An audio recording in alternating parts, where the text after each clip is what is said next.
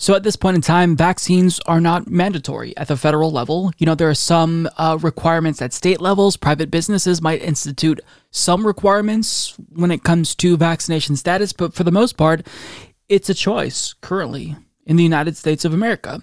So you would think that if Republicans actually cared about their base, they would be encouraging them to make the correct choice and to get vaccinated. But rather than doing that, rather than doing the sane and logical thing, they are playing into this anti-vax narrative and further making it seem as if people who are vaccine hesitant and anti-vax outright are actually the victims who are currently being victimized by a non-existent government boogeyman that will be showing up to your doors, holding you down and vaccinating you.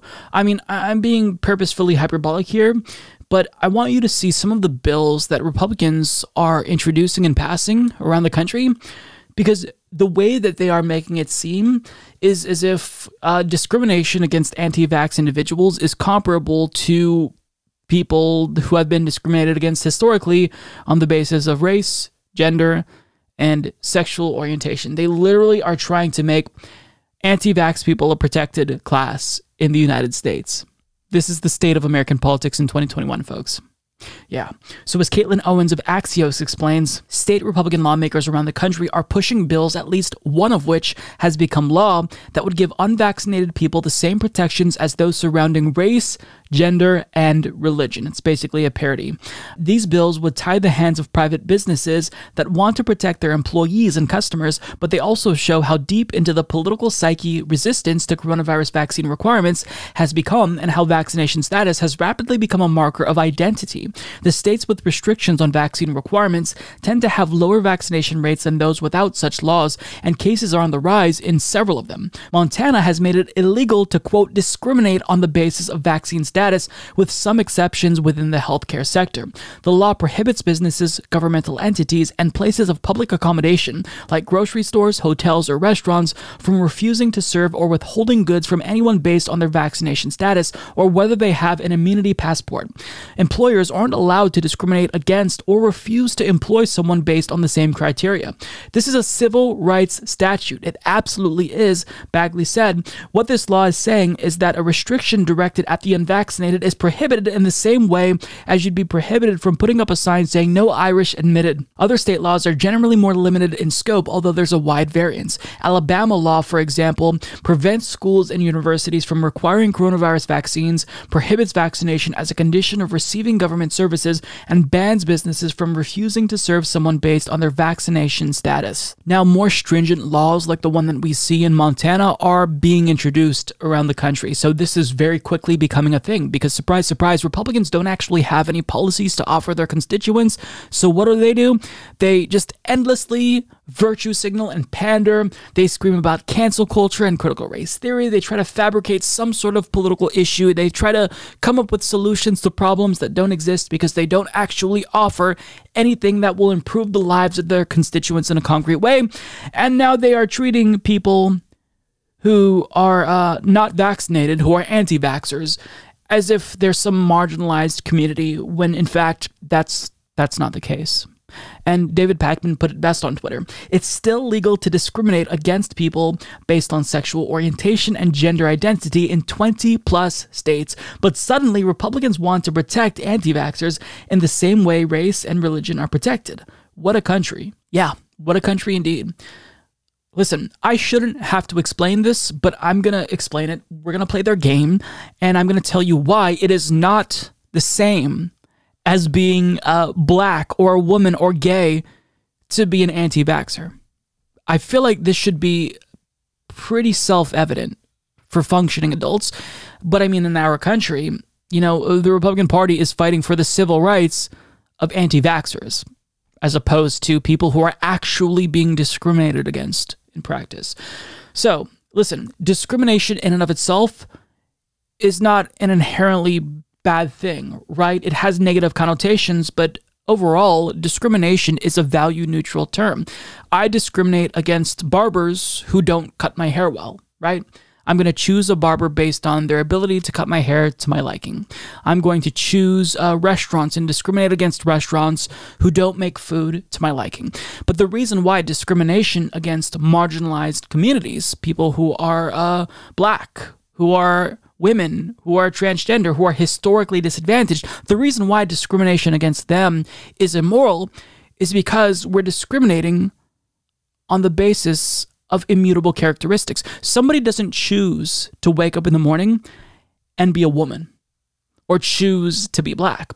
But you do, however, choose to be a moron and not get vaccinated. That is a choice. So for them to equate the struggle, the fight for civil rights for women and people of color and the LGBTQ plus community with anti-vaxxers is so deeply offensive and profoundly stupid that I don't even have the words to explain how disgusted I am with this. First and foremost, there is no issue here when it comes to discrimination against anti-vax people. Sure, I mean, in certain social circles, it might not necessarily be acceptable to be anti-vax. I mean, I think that it should be socially unacceptable to not get vaccinated. I think that we should pressure people in any way we possibly can to take a vaccine that is highly effective and safe to protect not only themselves, but people around them. But I mean, to suggest that these anti-vaxxers are like people of color, what are we doing? What are we doing? Republicans know what they're doing. Republicans know that they're just playing to their base. They're throwing red meat to their base. They're trying to make it seem as if, you know, they're pro-freedom, pro-individual liberty, pro-civil rights, when in actuality, this party has been against civil rights at every step of the way throughout history. COVID-19 is a highly contagious, deadly virus. So the government actually does, like it or not, have the authority to mandate certain things if your liberty infringes on other people's rights, right? Your liberty to swing your fist stops at my nose. You don't have the right to do that. Is it a restriction of freedom? Sure, you're technically losing freedom by not having the right legally to punch me in the face, as much as you fuckheads might want to. But you can't legally do that. You can't, right? So if you are using your freedom in a way that is directly harmful to others during a global pandemic, then I think that the government has a right to mandate vaccines in many settings. Now, I'm not saying that we should knock on everyone's door and forcibly vaccinate them by holding them down. I think that the government should, at the federal level and at the state level, create incentives to want to make people do the right thing for their own good and the good of, the public, right? I think that vaccine lotteries are a really great thing. That's a good incentive to make people make the right decision and to stop being stupid. I think that to suggest that, private businesses should be allowed to ask for vaccination status if, people who are vaccinated want to do normal things again, like go to concerts and whatnot. I think that that's perfectly fine. And to even have this conversation to me is insufferable because this is not a real issue and Republicans know this is not a real issue. So it's not like I'm trying to convince Republican lawmakers to stop being stupid. It's just that they're playing into the culture war. They're buying into the anti-vax hysteria and they're pandering to the worst within their base. And it's irresponsible. How many more people have to die before we realize collectively as a society that vaccines are important?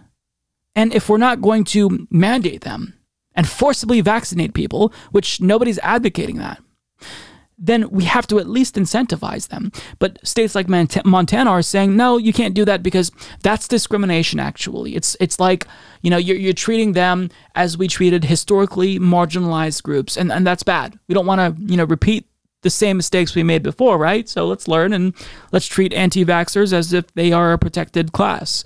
But that's not the case. They're not marginalized. They are stupid, and they're choosing to make reckless decisions that are a danger not just to themselves, but their peers. That's not the same when you're a woman or you're gay. Being gay isn't a danger to your peers. That's why these groups are not the same. The fact that I have to explain this, it makes me lose more faith in humanity. But I mean, look, Republicans will they'll come up with anything if it means that they can distract from the serious issues that are actually really important, such as climate change. They don't want to talk about that. They don't want to talk about the healthcare crisis in America because our privatized healthcare system is exactly the way that they want it. They don't want to talk about the housing crisis because they think that housing should be, commodified. They don't want to talk about money in politics because they benefit from legalized bribes. It's just, so they're going to continue to create these sort of issues that are completely not real issues. Because it gets people talking and their base loves it, and it's an easy way for them to cultivate support. Meanwhile, what they're doing is harmful, and I do think it's important that we call them out because this is just, it's wrong on so many levels.